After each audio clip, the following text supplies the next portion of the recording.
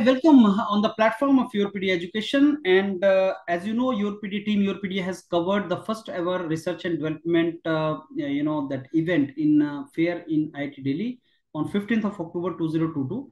And we could meet many of the professors and researchers and students there. And professors displayed their projects, some of the latest projects which they are doing. And this particular series you are watching is related to that only. We are interacting with the some professors, some researchers, and trying to know what their project is and what their area of specialization is. My today's interaction is with Professor Nisheeth Srivastva. He is the professor in Computer Science Department of IIT Kanpur. A wonderful person, and this is the most honest, frank, and candid interview I ever had. I must say that. Professor is basically background from electrical engineering background, and then after that he has done his doctorate in computer science. One of his projects, adaptive routing system for physical delivery services, was showed in the fair, R&D fair, and I have interacted with him related to that only, and some more domains of his specialization. He's also into cognitive sciences, and his PhD work itself is very interesting thing. If you visit his website, you will find many things there, many interesting things there. So let's go and interact with Professor Srivastva. Okay, welcome Professor Nisheeth Srivastva, and thanks a lot for your time. It's a pleasure to be here. Okay. Professor Srivastav, recently in first ever research and development fair, which was held in IIT Delhi in October 15th and 14th, one of your project was displayed there, that is adaptive routing system for physical delivery services. So I'm going to interact with you related to that particular project only, and some more interactive interaction points I have collected. So if you allow me, I can proceed with the first one. Certainly. Yeah. So, Professor, you have done your graduation in electrical engineering from IIT Madras, and then you joined as professor. You are presently professor in computer science department of IIT Kanpur. So, this trajectory of career is normally not observed. So, I was getting curious that why you decided to proceed from electrical to computer science. Well, fundamentally, I was interested in understanding how behavior can be modeled. That Okay. was my primary motivation. Okay.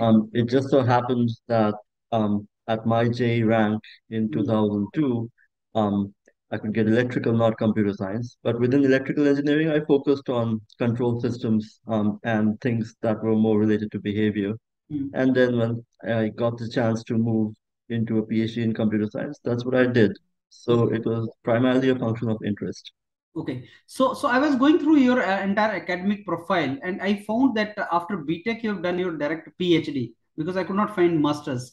So can you please share with us why only direct PhD? What are the advantages did you see that time to go for direct PhD after graduation? So since I got my PhD in the US, the US system is much more flexible in this regard. The only reason I didn't get my master's is I forgot to put in the paperwork for it. So I just took my PhD. I could have taken a master's also. The thing is that in my bachelor's, I was very active in research.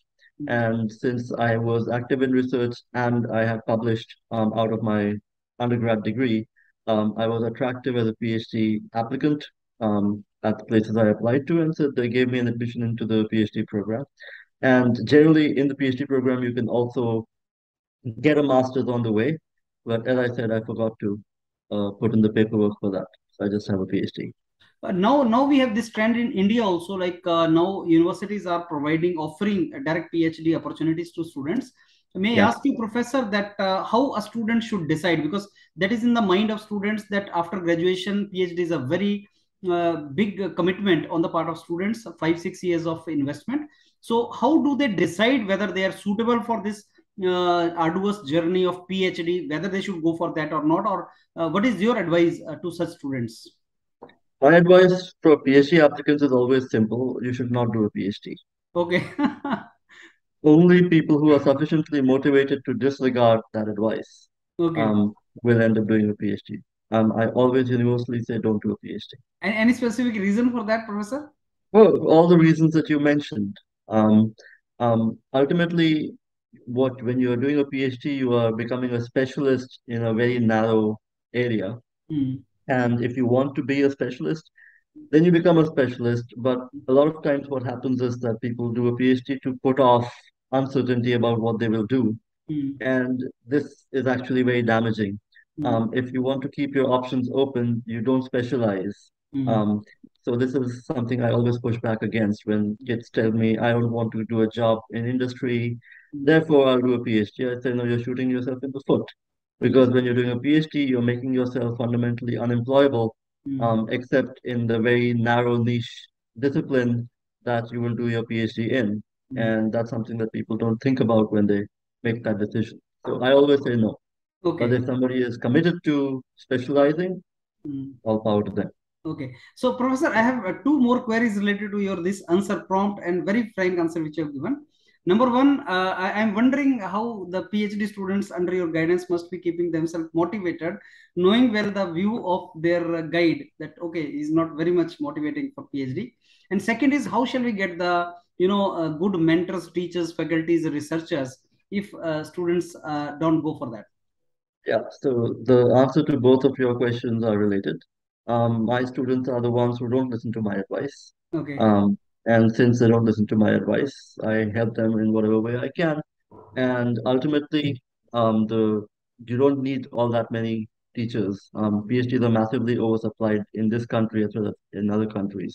Mm. So I would say that the ones that that don't follow my advice will still be a pretty big number.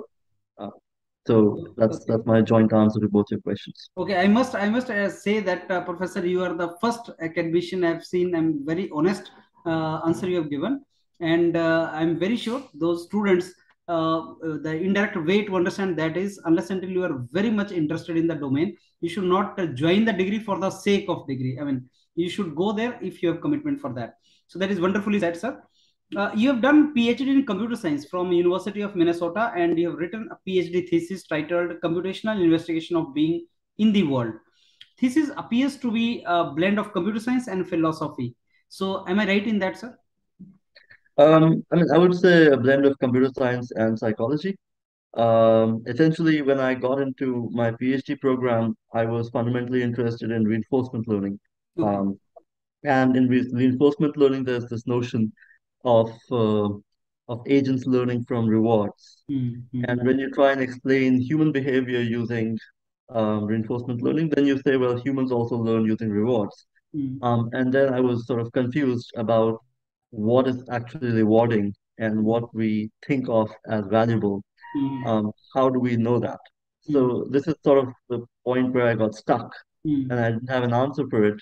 And that became the basis for my PhD. So it was slightly philosophical investigation of where valuations come from and where rewards come from. And I was dissatisfied with that because I was in a computer science program and I was asking these questions. So then I went on and did a postdoc in psychology, where I was able to try and answer these questions in a more appropriate manner. And that's essentially where my PhD was. It was I was asking this question, I didn't have an answer, and that questioning essentially became the PhD thesis. Mm. Professor Srivastav, this entire reinforcement learning, which you just mentioned, is one form of the learning, and we study all these things in the cognitive sciences, also cognitive behavioral sciences, also in psychology, as you mentioned. And we see that this department of cognitive sciences, behavioral sciences, is now popping up in many of the institutes. I want to seek your view on this. Like, what do you think of this department of cognitive sciences, and what is the I mean, why do we need this department, and what are the career opportunities students should see for themselves in these kind of departments? Hmm. Okay, so the simplest explanation I can give you is that, for example, if you have a list of numbers, and I asked you to find um, one specific number out of that list of numbers, then you would have to look at the whole list before you could definitively say that the number is not there, Mm, right? But if you were to sort the list, then you need much fewer samples to be able to say definitively whether the number is there or not. So the way you structure information makes a big difference to how you are able to process it. Mhm. And this is where the whole field of data structures comes from. That if you organize your data in a certain way, Mhm. then certain operations become much more efficient. Mhm. Now, our minds are very efficient at processing some types of information that is very meaningful. Um, and so cognitive science, in my view, is the science of the data structures of the mind. Mhm. You study what the data structures are that we use to solve problems that we encounter in the real world. And there have been many, many contributions of the cognitive science discipline to the design of artificially intelligent data structures, algorithms, and systems in the last 50 years. Mhm. So, in some sense, cognitive science is the mother discipline of artificial intelligence. Mhm. And for that reason itself, it is a very fascinating field of study. Mhm. The job opportunities, again, you can split them in two. One is the more um, trendy thing of being an interaction designer or a, or a, shall we say, a design specialist or a behavioral researcher. There are openings for this sort of positions in most companies. Okay. For those who are more academically oriented, there are deep connections between cognitive science and the cutting edge of machine learning and artificial intelligence research. And Mhm. so people who want to study those areas with some depth Mhm. will also find much of value within the cognitive sciences. Okay. Wonderful. Professor, I was going through your webpage and I saw one line which was very interestingly written. I escaped with a PhD from Paul Schrader's lab at Minnesota. So I wanted to ask you what the meaning of this is. Was the life very difficult or tough at Minnesota? Oh no, it was the best time of my life. Okay. Uh, so because my PhD was very philosophical and I was essentially just asking a bunch of questions, it was my firm conviction that it is not valuable to anyone, which conviction persists to this day. And so I escaped with a PhD for doing something that has no value, and that's what that phrase means. Okay. So after so many years of your PhD, after spending your career in academics, may I ask you that have you identified or investigated of the causes of being in this world? That was the thesis of your PhD. Well, as I said, the title was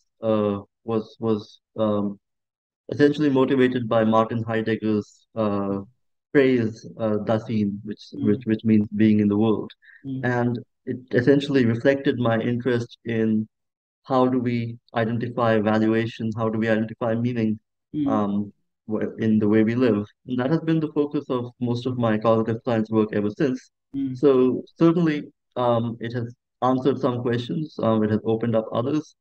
Um, whether there's fundamentally an understanding of how to be in the world is something that is an extremely first person experience mm, that is very difficult to communicate. So I mm. will not make an effort to do it. Yeah. Okay, Professor, you have done two postdoctorate fellowships also, and I wanted to ask you, like, what do you think is the benefit or advantage of doing postdoctorate fellowships after PhD, and why two in your case? Oh, so actually, that's just if you see the first one is just for 1 month. Okay. I was in Bombay because that's where my wife was, and I was doing nothing. So they said, "Why don't you get do some work for us?" So the first one was not particularly serious. I was just hanging out in Bombay and I just did some work. Second one was at UCSD, and that was essentially where I wanted to actually answer the questions that Mm, I had.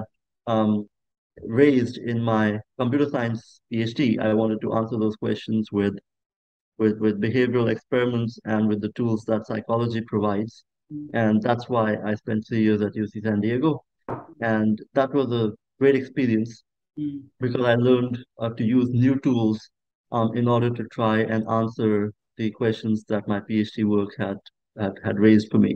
mm, And that, in some sense, is the value of having done a postdoc in the sense that when you enter research in a mm, serious way in your PhD, mm, you're sort of limited in the methods and the tools that you have are trained in mm, by virtue of the place that you're doing your PhD in. And so at some point, once you finish your PhD and you are an independent researcher, you are able to identify gaps in your training and then you can go do a postdoc and fill in that gap so that you can execute your research program independently.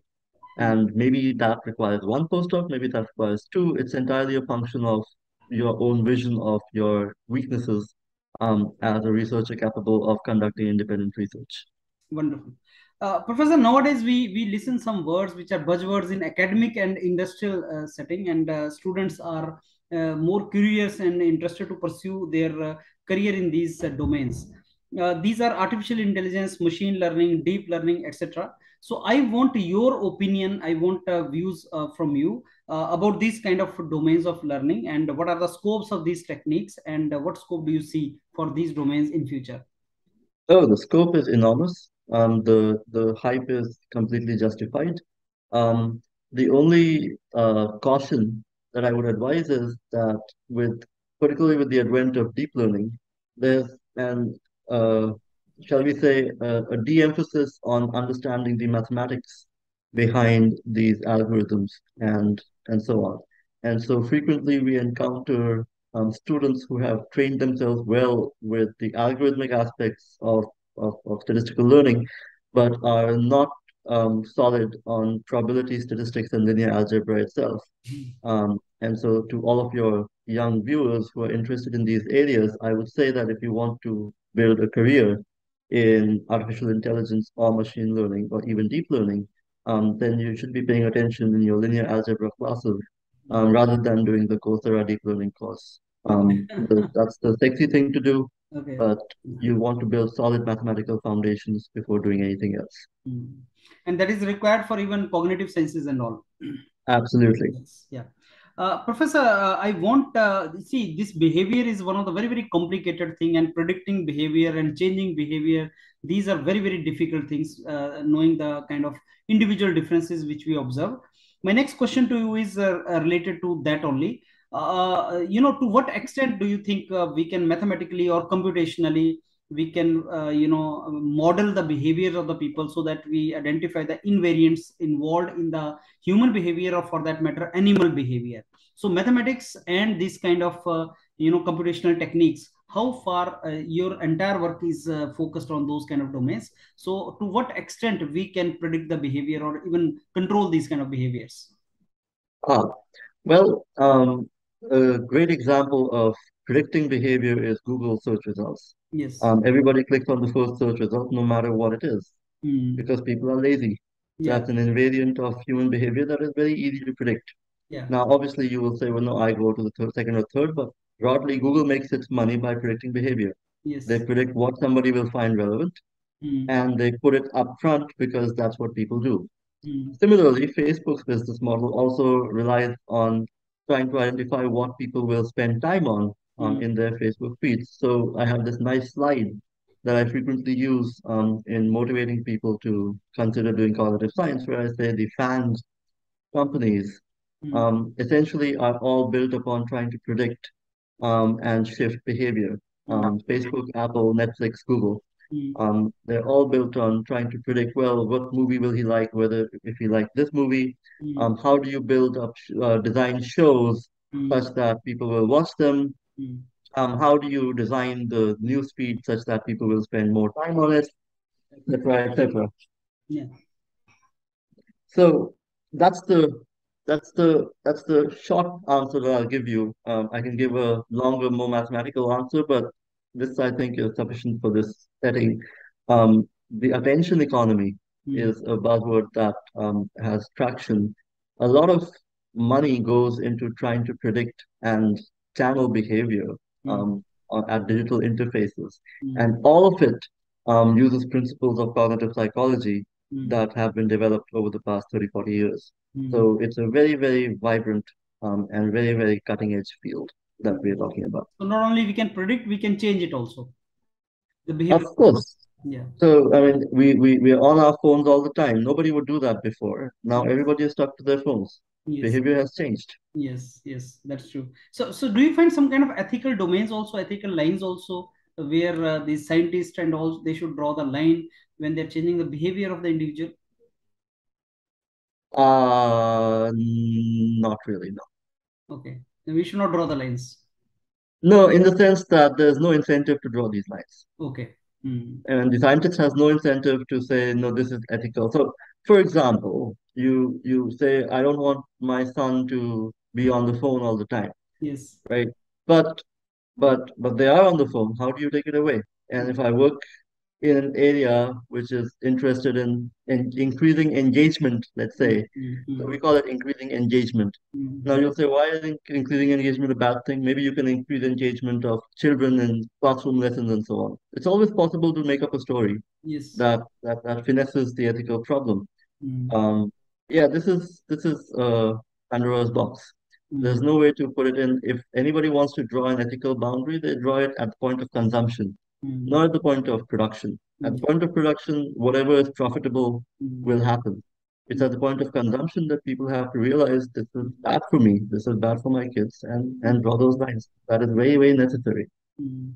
Professor, my next question, that is impromptu question. I mean, it's not a part of script, but I just thought of. I don't know whether it's relevant to you, and whether I should ask it, but I still want to ask you. And that is related to addiction. You know, this gadget addiction among the kids. Since you mentioned about the mobiles and people, children sticking Yeah. to that, there is a common problem which you are observing in all kids nowadays. You know, from very small age to large age, and parents are actually not knowing what to do, knowing well that we have nowadays nuclear families, one or two kids, and those things. So, is there any solution to that, Professor? As I told you that it's not part of my script, I still want to ask you. Gadget addiction and behavior of the kids. Yeah, this is going to become controversial very soon. Yeah. Uh, the, the solution is grandparents. Okay. And That's the joint families. solution. Hmm. Huh? Joint families, you mean to say? Well, essentially, kids are on phones because there's nothing to engage them. Yes. And there's nothing to engage them because people live in small units, and so they don't know their neighbors. Neighbors' kids don't play together. Kids don't want to be stuck on phones. But And same Professor, with I adults. find even the much attraction among kids for technological things like games and all. Rather, even if there is something to engage, I mean, students are not finding that, like as I told you, it's like a addiction. They find more attracted towards these technologies. So solution will come from the families or from the Sure, because technologies. see, kids always find novelty interesting. Yes. And when the novelty comes from the social space, that's engaging. When the novelty comes from a technical space, that's interesting. And it's not just kids, it's also people of all ages. I mean, I'm sure you Mm, are addicted to your phone just as I'm addicted to my phone. mm, So this is not really about kids. This is about society in general and the fact that now with devices, we mm, have the ability to acquire novel information mm, at very low cost to us. mm, mm, Before you had to go to somebody to gossip. Now the gossip comes to you on your phone, so you have no incentive to gossip, and so there's no need to make friends in mm, the physical world, mm, and therefore the nature of social space time itself is distorted. mm, mm. Um, that's the reality, and how we deal with it is something that I'm looking forward to understanding. Mm. And even there's a lot of need, professor, to identify to what extent a student is suffering from that addiction. I mean, we don't have any parameter to measure as of now to what level is suffering from it. Parents are not aware, and if he's suffering, what is the solution for that? These two are the problems which I'm telling you on the basis of our in-field experience of schools and all. Like parents are having no clue, no answer. First, they are not knowing that their kid is suffering from this. Second, they have no idea what can be the solution for that. So if some work related to that pops up from people like you, that is going to be wonderful. My next question to you, Professor, is related to behavioral experiment. How much success you get when you validate your theories by running behavioral experiments? In some cases, considerable. In some cases, no. So Okay. just as a response, I'll give you an example. This whole issue of internet addiction. There Okay. have been lots of studies done that actually demonstrate that it's not really an addiction. It's just Okay. habituation. Okay. The distinction between addiction and habituation is that when you take things away from them, Mm, then does it come back recurrently? If it does, that's addictive. mm, If it doesn't, then it's just habituation. mm. There's considerable evidence now that that internet addiction is not really addiction; it's mostly habituation. Okay. And that's an example of something that you can easily show as something that's useful. So, what is the solution? You switch the devices off. In a Mm, month's time, it's gone. There's no physiological dependence. There's no emotional dependence. It's just laziness that keeps it going. Mm, So it's better to call it internet habituation mm, rather than addiction. And that way you don't pathologize the problem and then you can find a behavioral fix. That's an example of the sort of thing that behavioral experiments can do. They help you differentiate mechanisms for handling something. mm. Professor, I want you to throw some light on the importance of efficient routes for logistic services. So I presume you mean for logistics in general. Depending on the scale at which a company or an organization is working, the efficiency may be a big problem or it may be a small problem.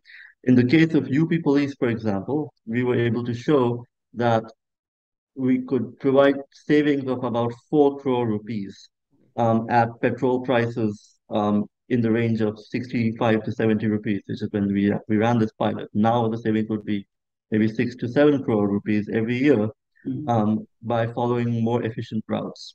mm. So that's in some sense a numeric estimate of the cost of inefficiency that, for example, UP Police currently pays.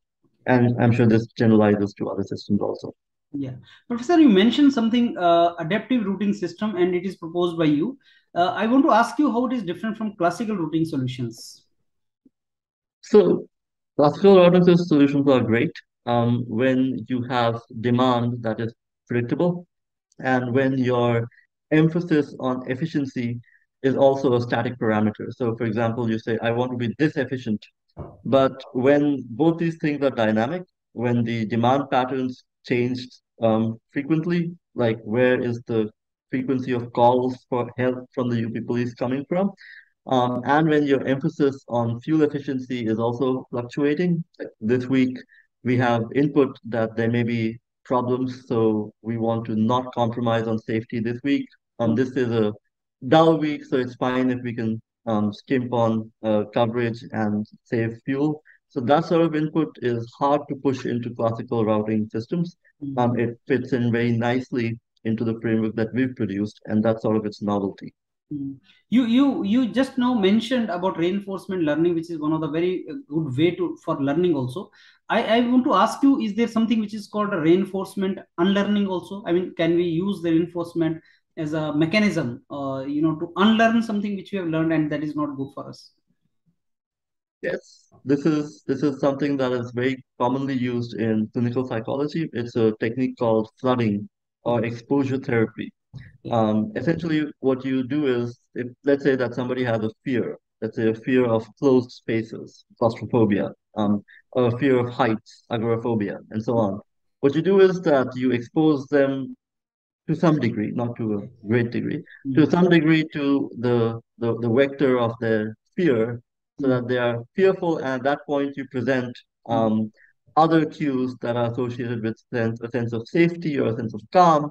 And in this way, you reinforce associations between these other cues, Mm. which are desirable, with respect to the object. And by this mechanism, you perform unlearning Mm. of the earlier association. It's not that it's actually unlearned, but now the association is distributed among many, many um, cues, and Mm. therefore it becomes weaker. So, as I said, this is a great question. It is possible to do reinforcement unlearning. Clinical psychologists do it all the time. Yeah, wonderful.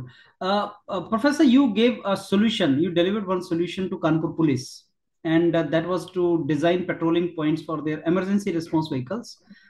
Can you share with us what was the feedback you received from Kanpur Police, and how we can, if the positive, then what you're planning? Can that be same replicated in other places also? Well, there's some positive findings and there's some not so positive findings. The positive finding was that when the actual petrol vehicles complied with the petrol points that we gave them, then they were actually more efficient in terms of fuel consumption, and in terms of the response time to the calls that they had to attend. Okay. The not so good news was that this compliance was very spotty. In many cases, the vehicles could not comply with our instructions for various reasons. They're stuck in traffic jams. They're attending to some emergency. Some some exigency has arisen. So the compliance of the petrol fleet as a whole in the randomized control trial that we ran was not excellent. And so at this point, we and the Kanpur police are looking at ways to fix that compliance issue, and then run a different trial. Um, so that's where we are at this point. Okay. Professor, I found your entire this interaction, this entire your views, very honest, very frank, very candid. And I want again to go on one of the things which you have written in your website. I wonder, you have got very wonderful academic background. Your BTech from IIT and then PhD from abroad, two postdoc fellowships, and then you're writing that you know very little. So, any specific reason why you written that on your website? Oh, because the more I learn, the more I realize that everything we know is based on assumptions. And then you question those assumptions, and you realize that those assumptions themselves rest on other assumptions, and the whole edifice of our understanding is extremely arbitrary. Mm, And so that is always very humbling, and it's also always very threatening, mm, because, as you say, I'm a professor of computer science and cognitive science at IIT Kanpur, and I freely acknowledge that every day I say I know nothing, and it's an honest opinion. It's not an affectation. There's so much that is not understood, and there's so much that is understood on the basis of assumptions that are so arbitrary. Um, it is scary. yeah, Professor, I'm getting the opportunity to interact with you today, so I'm going to ask you another question, which I feel like asking again, not part of script, and that is, if you go back to your graduation days, would you have followed the same path or something else? Um, so would I have followed the same path? I guess your question is what would I have done differently? Yes, yes, I would have exercised and taken care of my body a lot more. true, So I am very fond of exercise, but I started at 25. Um, I shouldn't have given it up. I gave it up when I was in college, and that's not something I should have done. So if there's something I would have changed, I would have been engaged in intensive exercise all through my college days. That's one thing that I wish I would have done differently. wonderful. Professor, my next two questions are directly from the students. As you know, on my platform, majority of the students are those who are looking forward to have career in research and higher education and industries and all. So my question next two are from their side, their generic queries. First is, can you suggest some of the latest domains of research or higher education or whatever in your field of specialization where students should go forward, proceed forward to a great career? I already answered this. They should study linear algebra, they should study probability, they should study statistics, and they should know how to code. If you know all of that, then any domain that comes in, you will be able to contribute. If you chase fads, and if you chase the latest buzzwords, you will have unsustainable success. That's not great. The basics are always Yes, evergreen, and the basics are always valuable. Pay attention in math class. Don't be scared of math. That's what I would say. wonderful. My last question to you for this interaction is, what do you see in your prospective students, the students who will join you for their masters or maybe for doctorate? What do you see in them? Oh, what I just said. They should not be scared of math. Yeah, They should know how to code. And they should take care of themselves physically. This is something that uh, I see all the time. Physical energy is a great determinant of success. wonderful. So that brings us to an end of this wonderful session, Professor Nisheeth, and this was very good. I mean, I could get answers to most of my questions, and I must admit, this is the most honest, candid, and frank interview I ever had, and I really enjoyed it. And I again thank you for the time you spared for this interaction, Professor. All right, it was a pleasure to be here. Thank you.